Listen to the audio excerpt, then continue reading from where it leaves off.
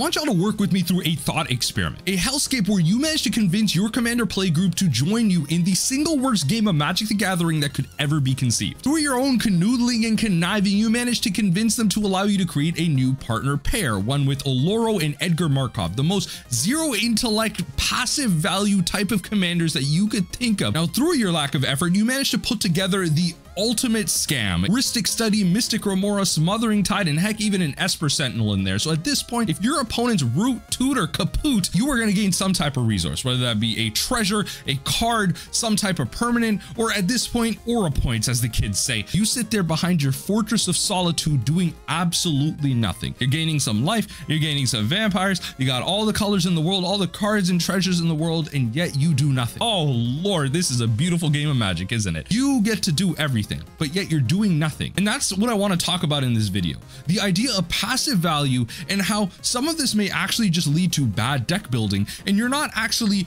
working towards any win condition or synergizing with your commanders. You're just taking good value pieces, putting them into your deck. Maybe you'll find a win condition, maybe you won't, maybe your opponent will make a mistake. Who knows? You're there for the ride. And that's what I think is being talked about in this video today, where the worst strategy that everyone plays. And I'm hoping to really touch on some of these ideas around deck building. As kind of in yesterday's video, we already talked about some ideas around Rule 0 and how folks kind of limit their creativity when it comes to actually in-game ways to improve such a play. But when it comes to actually deck building, that's a whole other axis to which I think a lot of people are being shrouded by the whole EDH rectification of the game. But let's hop right into the video itself. And of course, as always, from videos like this, I highly recommend you give a like to the original video. It's going to be linked down below. Give it its place in the algorithm, leave a comment and everything. Watch it for 30 seconds. Do your due diligence. Let's hop right into the video. Talked about how I really enjoy playing aggro decks as they make you do something and they make you play the game. Okay, before we go any farther, okay, just from one creator to another, if you're watching this after the fact, so these lines, like these corners that you have on your cards, you don't need this, right? So we can immediately, this isn't to be pretentious, this is generally to help you out. Go on Scryfall, go to download card images. It'll give you the card images without these little white pieces on the side. You could also probably go into like any photo editing software and very easily like erase a singular color. Like there's a very easy like eraser option that you have that can erase these. If you didn't want to do all that, you can download the image straight from Scryfall. High quality, everything. You don't need corners like this. And they force your opponents to also kind of play the game and deal with you. I really enjoy these kind of decks as I always feel like I'm getting to do something. And speaking of doing something, that is the topic of this video. Today I'm talking about kind of the worst way I think you could possibly play Commander, and yet probably the most popular way to play Commander. And you know what? I fall victim to this too, right? Like there's a lot of staples out there that I purchase and like I'll proxy plenty of copies of and put them across many decks. Like I'm not rebuying Rhystic Study a bunch of times. It's in almost any blue deck that I can play, almost. Mystic Remora, Cyclonic Rift, like all this stuff. Like they're almost in any blue deck that I can play them in. Just because though the deck may be blue doesn't mean I'm necessarily playing it in them. Like I'm making some concerted efforts to like make decks a different power level, but I definitely fall prey to this. I personally really don't like these kind of decks and this kind of strategy and just approach to the game of Commander as a whole, but it happens to be probably the most popular strategy and form of playing that I come across when I play. That is the mid-range good stuff, dirtily wordily, I do nothing kind of decks. But before we talk about these kind of decks, let's take a step back. So in the game of Commander, it's a more casual format. That is totally fine. And sometimes winning is not the primary goal. And we'll talk about this in a separate video. But because of that, things like control, things like aggro, things like combo decks are often kind of just, they take away from your fun. So a lot of these, again, are strategies where and you can extrapolate this into larger like hobby trends, gaming trends and everything. When people lose their agency in anything, they, you know, like they get frustrated. You see this in real life everywhere, right? Like, you know, the ideas that body autonomy is such a hot topic for some reason, you know, like, you know, pew pew control. I don't know what I can say like on YouTube or not take me off the algorithm, but you know, the whole pew pew control all over the US, like it's really just about agency. You take some, you know, the whole abolitionist thing about, you know, taking your drinky drinks away from you. Like when people get things taken away from them, they get very upset and they lose their ability to actually critically think about something. Just saying. So when it comes to games and hobbies like this, aggro takes your ability away to like maybe build out your board and build out your engine and do a cool thing. Control decks have counter spells, which stop you from just playing your spells outright. And combo decks are generally faster than you and don't work within the axes of interaction that you have, right? So you may bring in a bunch of fatal pushes against a creature strategy, because generally, you know, you believe most decks play creature strategies. All of a sudden you're up against like Legacy Storm, and that fatal push largely does not matter. It's pretty much a dead card. And so all these things take away your agency and your ability to play the game within the framework that you wanted to. Just like many things in real life, this is a common thing. And again, just like with previous videos, I highly recommend, if this is a line of thinking that you have, that you are very frustrated by things like this, in many ways, if you have a deep rooted visceral reaction, because at the end of the day, you are allowed to dislike things. Hey, shout out to all the folks like me. I'm a Thoughtseize hater. I hate getting Thoughtseize. Do I think Thoughtseize needs to be banned and taken out of the game? No, absolutely not. I just hate getting Thoughtseize, and that's fine. But if you have deep visceral reactions that affect your ability to kind of participate in society, work through the rest of your games, and work through your emotions, look at some therapy, folks.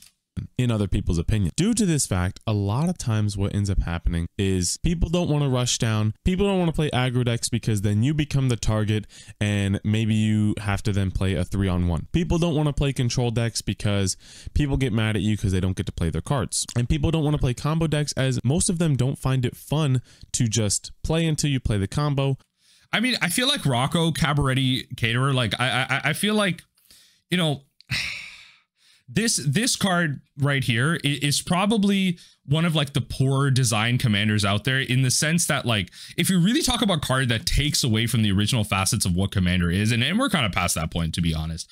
I mean, this is a card like, when it enters the battlefield, if you cast it, you search your library for a creature card and you put it out on the battlefield. It's a tutor. It's a free tutor. And obviously it has to be X or less, so there's like different ways that you can combo out. Like maybe there's creatures that you put back in your hand, like once you get infinite mana, there's probably definitely ways to do that. It might end up being like a soft like birthing pod type of commander, where maybe you play something, bounce back to your hand, you play it again, bounce back to your hand, like blah blah blah. Like you keep a line. I don't know, maybe there's chains or something that matter, getting a bunch of creatures out. But Rocco Cabaretti Caterer definitely is a very easy commander combo card, because it allows you to tutor out. The aggro decks tend to be a little easier to stop, because again, like the table politics of everything stop that as well, which is why a lot of people, like, I highly recommend a lot of people, like, if you don't have a way to follow up, don't play that turn 1 Soul Ring. I played a couple of games where I've had a ramp piece, a Soul Ring, or whatever it is, very early, but I don't have a way to use it. So there's no purpose in me playing it and putting a target on my back, because everyone thinks I'm that far ahead. It's better they think I drew it after, because a lot of people will think, oh, it's better to just play it. It's actually not, because it draws that attention towards you. So that's what a lot of aggro decks can employ to maybe take like the heat off of them. Obviously, if you're on the ground, you're running, like you're hitting people in the face, that's very different, because then you're able to kind of keep up the pressure. But if you're not, there's no point in playing out pieces like that. And then you win the game on the spot, and then the game's over. These are all valid opinions, and everyone can play the game however they choose to. However, what ends up becoming a problem is that big asterisks. You can play the game however you want to, but the minute it starts impeding on other people's things, like this is where like the whole idea of, like, you know, freedom of speech, not freedom of consequence type of thing, right? Like, it's like, yeah, you can say what you want, but if you start saying some dumb stuff, don't be mad when people start getting upset with you or countering you and everything, right? Like, it's always like, you know, it's always, you know, the people who are always like freedom of speech, freedom of that, it's always the hate, right? Like, it's all people who live and die by that stuff and keep talking about it's always the people trying to spew hate, right? Like, it's always about the hate stuff. They're like, I believe this about this type of people. Like,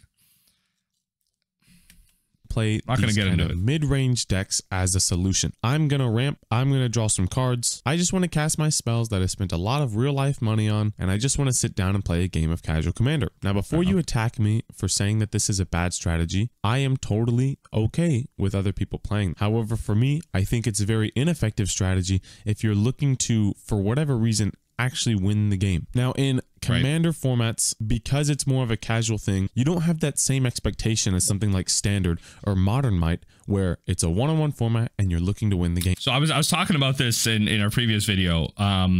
where a lot of people have this, you know, the whole like wants versus need thing that the distraction makers were talking about, Gavin and Forrest from them.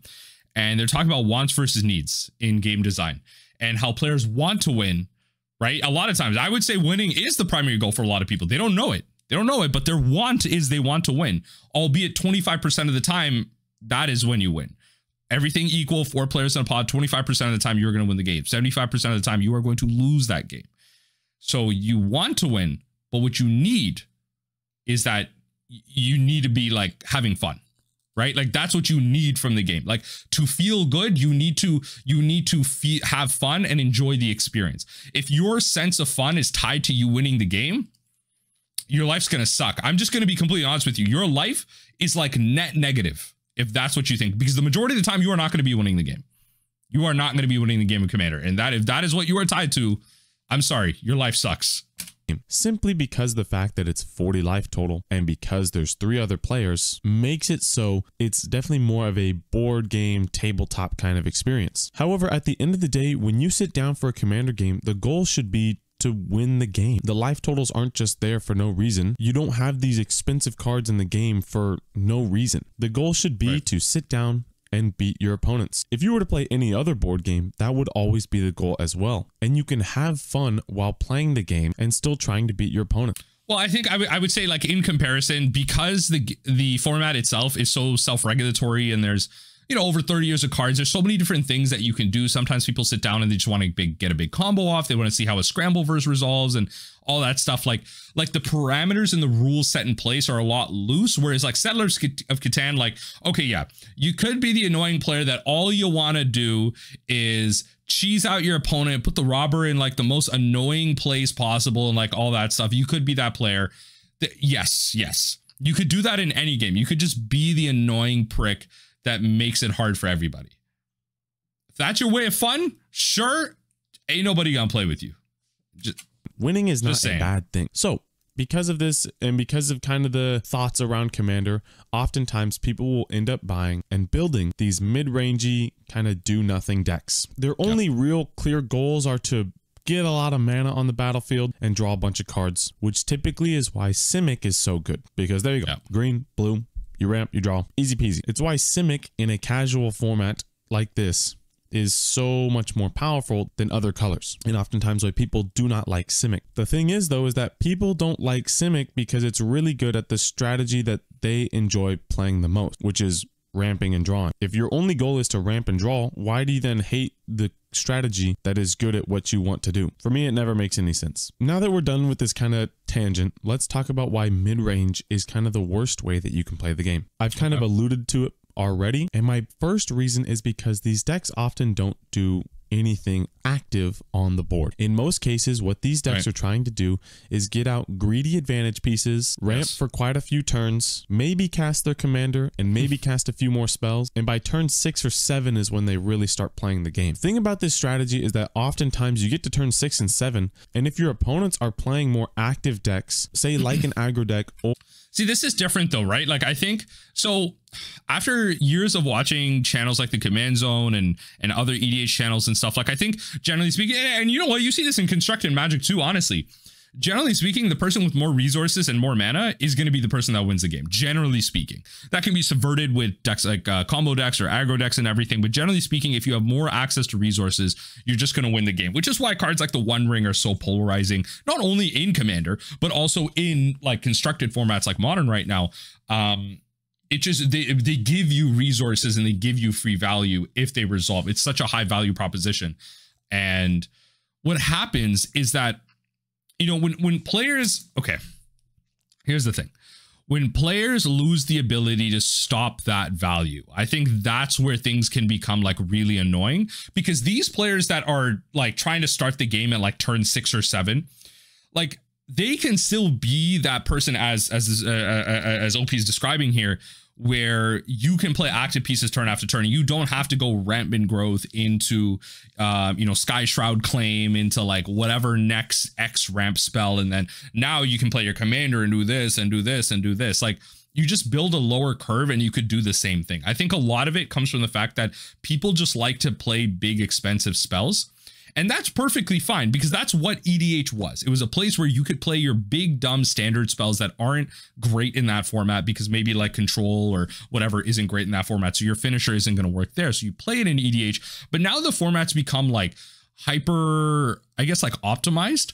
But it also means that there's different options. Like you could do the same thing that you want to do, but with cheaper cards or just better options in general. And also if you were stuck in the idea that maybe thematically you needed to cast this big spell because maybe this was like, it had the artwork of like a toupee or like a hat and you're a hat toupee deck or something, right? Like just throwing out an example and then you want to play that card. That's fair. It's just maybe before you cast that spell, there are other ways that you could play instead of just going off on turn 6 to 7, because what they're describing as a more active deck is players playing out a card every turn. You go land, you play card, you go land, you play card, and then eventually you have enough lands where you go land and then you play card, and then you kind of like snowball from there, right? You don't need to go land, card, land, card, land, card, land, card, and now I go land, card. That shouldn't be how you play this. You need to be able to keep up. Or a tempo deck or a combo deck, you will most likely just lose this game without having done anything for the entire game. That's when you get salt. That's when you get a lot of people that get upset by aggro players or tempo players because of this. If you look at the top cards that are recommended in EDH rec, a lot of these are ramp and card advantage. You can see it even after just the top. Yeah, I mean, look at the amount of mana rocks in here. The Orzhov Signet, Izzet Signet, Talisman, Azorius Signet, Ignoble Hierarch, 3 visits, Smothering Tide. I'm not saying Smothering Tide necessarily a ram spell, but if it turns into a ram spell, it'll get there. Rhystic Study, Resources, Birds of Paradise, Swiftfoot Boots as a piece of protection. Like, again, like all these options that you have. Protection spell, Assassin's Trophy is a catch-all. Heroic Intervention as a protection spell. Generous Gift is just a catch-all removal again. Like, again, like all these like wide variety generic options that just give you good value. They're not specific. A lot of these cards, like, unlike like, I don't know, Boros Charm and Anguish Unmaking. Even just Boros Charm, honestly, feels like the most like out there because yeah, you can use it as a protection spell because your permanents gain indestructible. So that's like lands as well. You could use it against like Armageddon and stuff like that. But it also, you know, you deal 4 damage to a planeswalker. That's pretty good, right? It doesn't need to be to a player.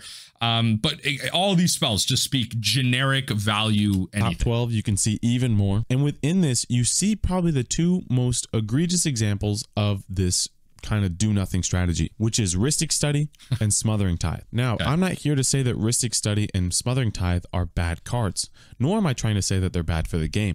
Yeah, just small OCD moment. Just go on Scryfall. Get these corners of your Magic cards out. These little white corners. Clean it up. Your channel, you know what? You got good views on your channel. You got good talking points. I like the way you're speaking here. You know, you're presenting your ideas. Just clean up the visuals just a bit. Just a bit. Small things like that, they go a mile. But in most cases, they really advocate for a strategy that is more of a passive strategy. I'm going to wait for my opponents to do something so that I can get advantage. Or you play Smothering Tide in a group hug deck and let everyone draw cards. Come on.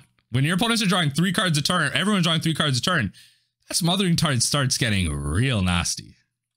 Not a huge fan of this kind of waiting around, waiting for someone else to do something, waiting for someone else to make a mistake so that I can then play the game. As an actual Magic player, you don't really get anything out of this. Rhystic Study, you put it down, and Rhystic Study is an incredibly powerful card. Don't get me wrong.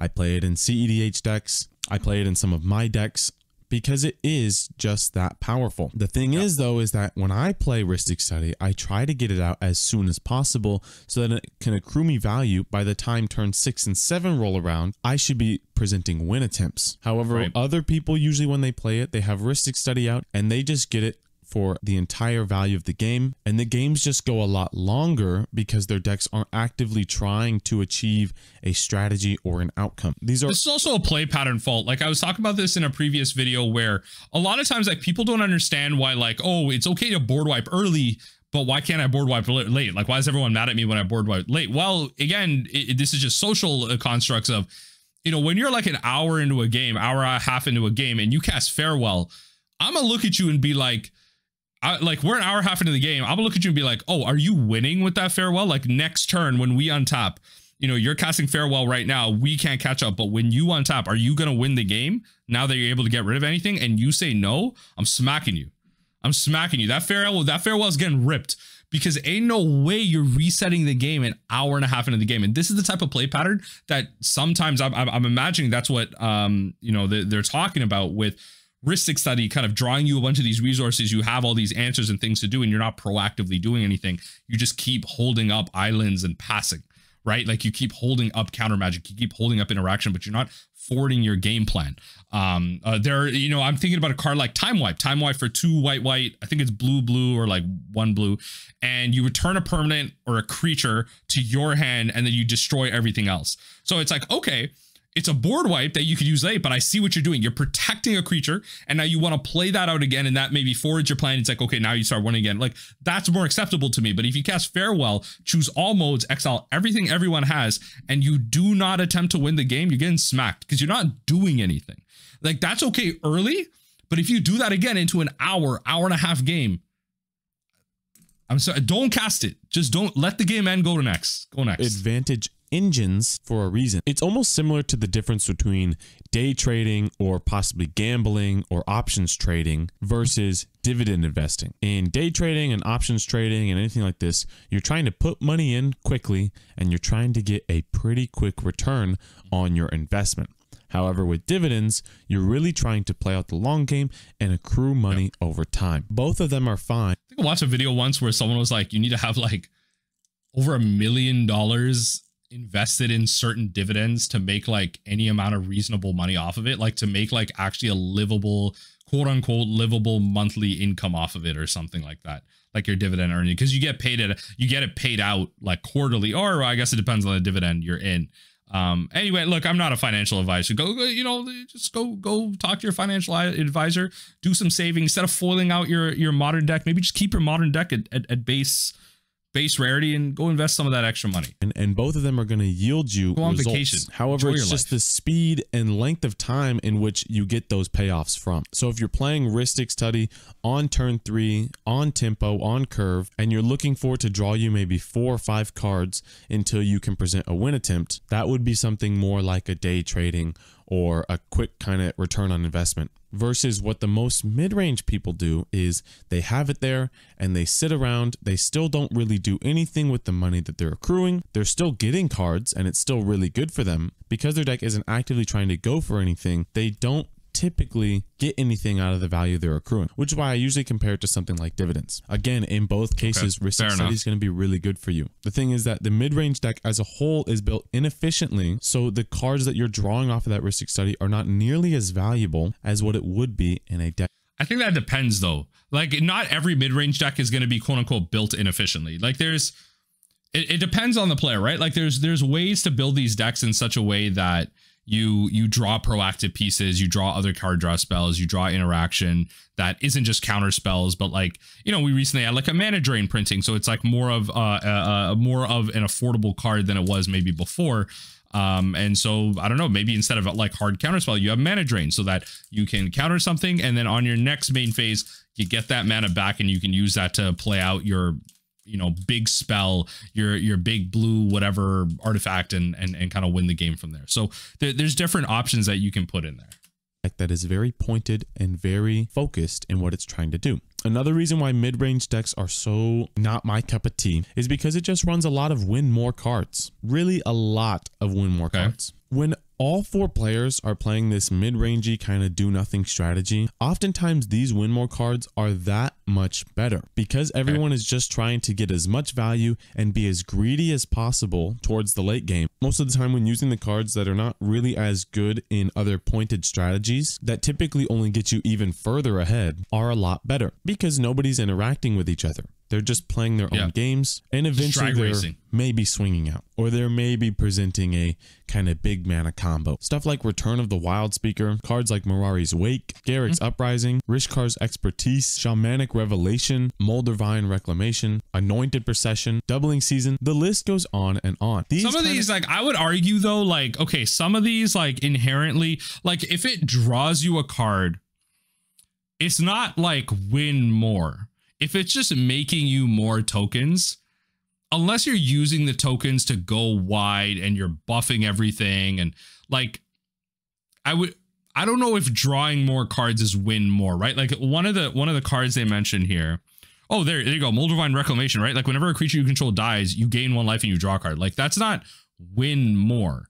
That's actually like part of a combo engine, right? Like that's actually part of an engine that can get you value and kind of go through your deck and find different pieces. Like you could start, if you had a bunch of creatures that created like Eldrazi spawn tokens, and then now what you're doing is with those spawn tokens or whatever, like there's like process or scions now, the 0-1s and the 1-1s.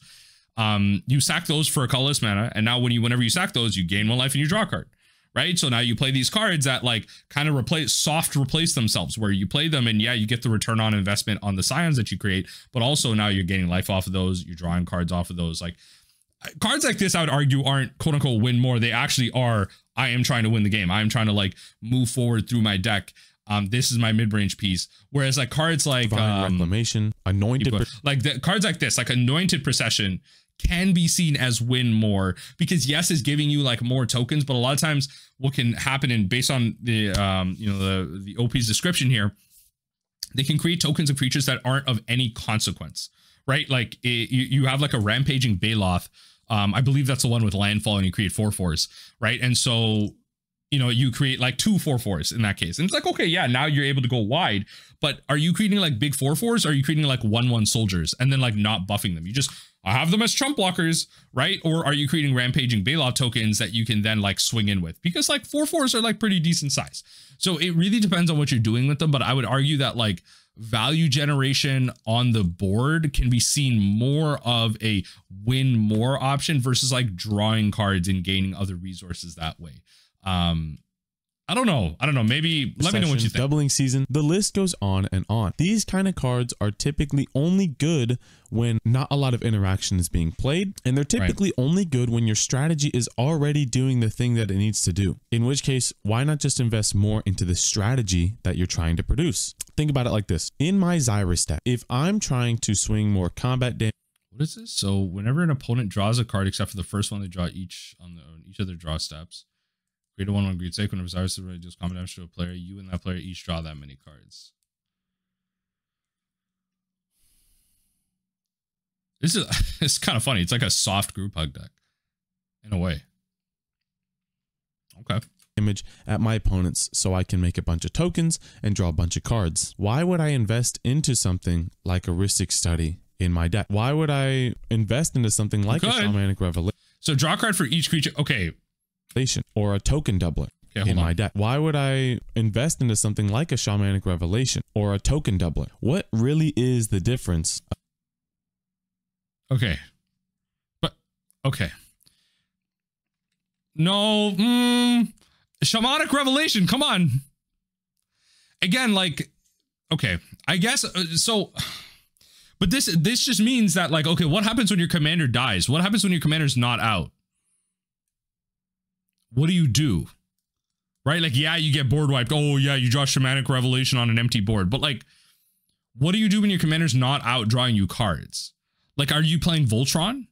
Right? Like this, I don't know. Keep going. Of 12 tokens versus 24 tokens. The only time a token doubler would really make my strategy that much better is if I were to pair it with something like an Impact Tremors. You're not playing Impact Tremors? Wait. I hope you are playing Impact Tremors in a deck like this. Of course it matters. See, this is, okay, so this is the part of deck building that's really problematic. Like people have opinions like this, which like mid-range decks are kind of win more, they're not doing anything, but then like you're not playing pieces like that. You're not having pieces that can certainly come together. You're just like drawing cards and doing nothing with them and holding up interaction and just making more tokens and making more, but like you have to do some of that and play payoffs like this. Like you have to play the cards that draw you a bunch, create a bunch of tokens or whatever, so you can draw into stuff like Impact Tremors, play Impact Tremors, and then like, I don't know, win the game from there. A Woody Roastmaster or a Perforos. The thing is though, is that now I have to invest that much more mana into something where my strategy is already doing what it needs to do. That could be 4 more mana on combat tricks. That could be 4 more mana on interaction. Or okay.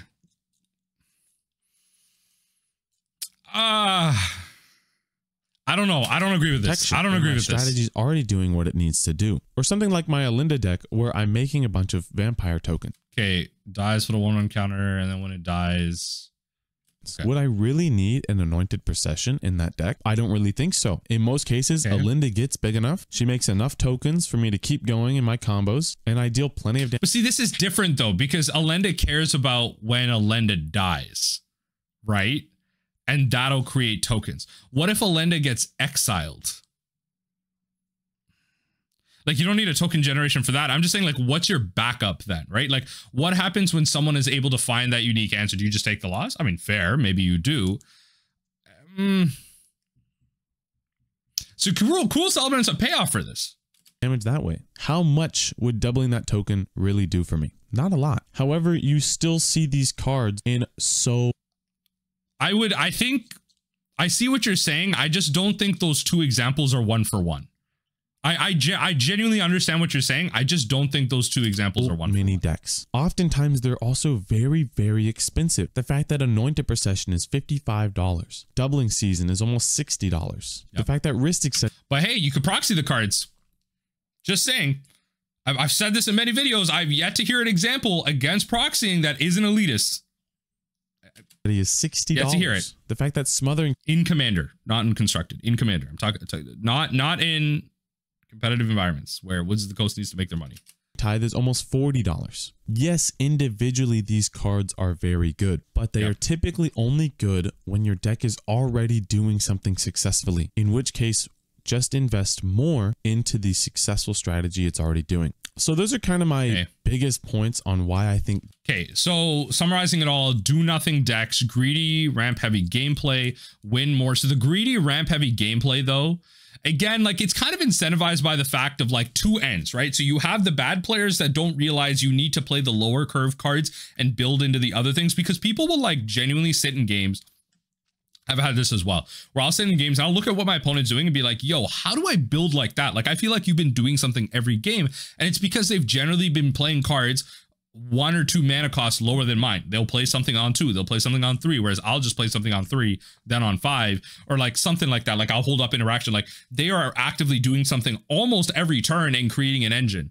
So that's something like good deck building.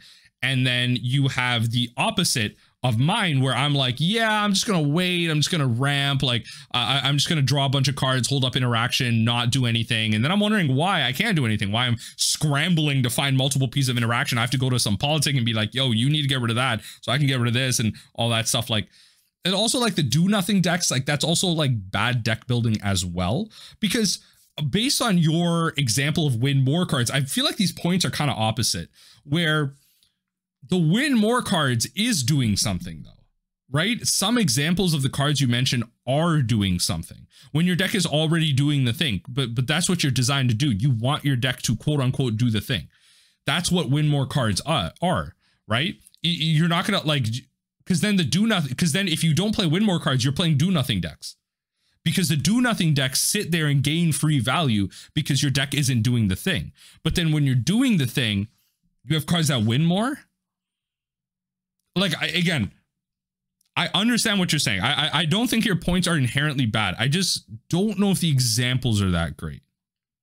Some of it feels counterintuitive, but I get it. I understand. Mid-range is so bad, but also I can acknowledge why it's probably the most used strategy. Mid-range decks are bad because they often don't do anything in the early stages. They were talking about how they, or really like, anything at all. These decks are super greedy in the types of cards they choose for their games, and they run a lot of win more cards within them. So before I just end off the video with a somewhat negative kind of tone to it, I hope I haven't come off as extremely negative either, by the way. This is, again, no criticism towards what they're saying. It's kind of going to the points, right? Like, I've said in the video, I feel like they've brought their points across like pretty clearly. I like the way they're bringing them across. I think the examples could be slightly better. I want to then try to point you guys in a direction where I personally think is a good place to go. You don't have to necessarily play an aggro deck as a response to this, and that's not necessarily what I'm advocating for either. Aggro decks are really hard to play. They require a lot of threat assessment, and oftentimes they do get stopped if people have the right cards in hand. But I definitely do want to advocate for something like a tempo deck. Now, what do I mean by this? For something like a tempo deck,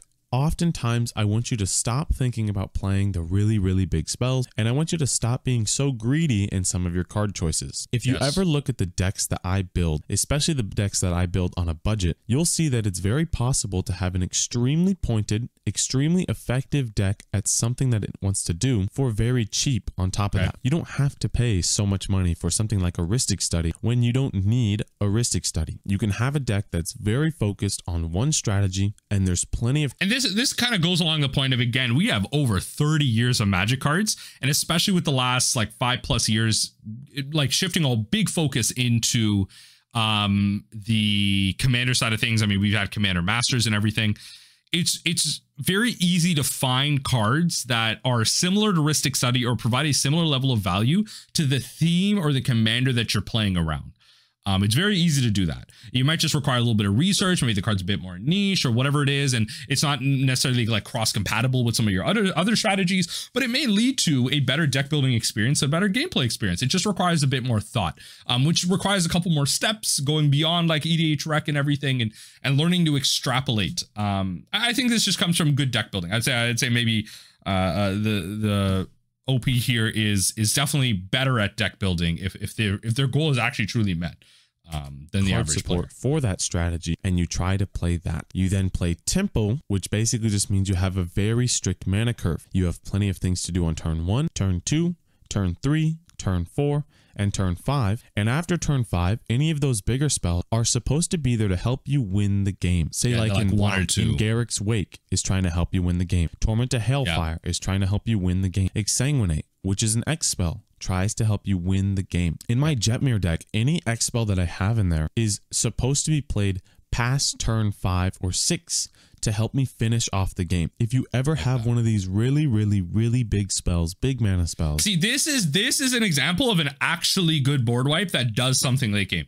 Destroy all creatures you don't control and all planeswalkers you don't control. I love this because you are wiping the board an hour and a half, an hour into the game to actually try and win the game. You are destroying all of ours so that your creatures can go through. I accept it. I accepted 9 mana. You paid 9 mana. No one had no counter spell, no spell pierce, no disdainful stroke, nothing. And you got in Garrick's Wake?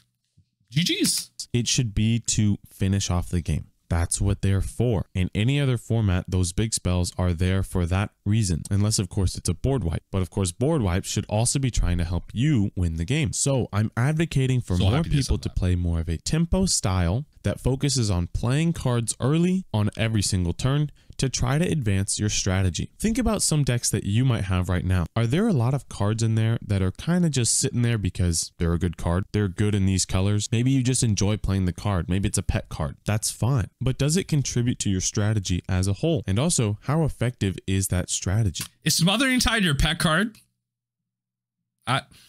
If Smothering Tide is your pet card, I'm assuming you're toxic. I advocating for shorter games? Not necessarily. Because tempo kind of commander decks are more focused in their strategies, they do typically win faster than other decks. However, you can definitely have a strategy that is looking to play. I am advocating for shorter on average games. A commander game should not go more than an hour, in my opinion. That's insane to me. That's insane to me. It just means the group has failed. They've interacted too much, or they've just let it happen. Sometimes at some point in the game, you just need to let it happen. Like if you don't have a way to win the game, you just got to let it happen. I don't need them to be as quick as like 15 minutes, not at all. Like maybe that's like CEDH games where people are able to kind of combo off really well and protect it. 45 minutes to an hour max. If you're okay with 1.5 to 2 hour commander games, look, I don't know. At some point you just, at some point you just have too many responsibilities. I don't know. Maybe in a world where late stage capitalism isn't destroying our lives, we have all the time in the world to play those type of commander games, and my opinion will change. Currently, that's not happening. I don't want to play games that long. Think about my Muldrotha deck that I made earlier. That definitely has plenty of turn 1, 2, 3, 4, 5, and 6 plays. It has a very good mana curve that's trying to actively get to a certain stage of the game as soon as possible. And this deck always goes to the long game. If you want to go towards the longer games, that's fine. You can build your deck around controlling the game and stopping your opponents from getting there, while also actively furthering your strategy to get to the end of the game yourself. The difference between this and a mid-range do-nothing deck is the fact that mid-range do-nothing decks are just full of greed, not a lot of removal, and typically don't have a very clear strategy or win condition that they're striving. I would argue these are almost the same deck. These are quite literally almost the same deck if you just play it slightly differently. But I see what you mean. Like if you construct them differently, then yeah, they become like different decks. But I'd argue you could almost play the mid-range deck to be the tempo deck. Again, if you just play it differently. But yeah, there are like building restrictions that prevent you from being like tempo. Whereas tempo decks often do. So, ladies and gentlemen, feel free to yell at me in the comments for saying that mid-range is such a bad strategy. That is totally fine by me. I hope that some of my points came across very clearly, and I hope we can at least...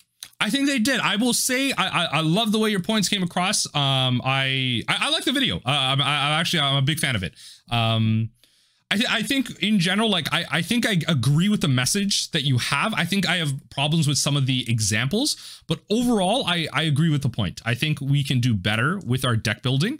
There are ways to better synergize with the commanders that we have instead of doing the optimal thing that's on the high synergy list on EDH Rec.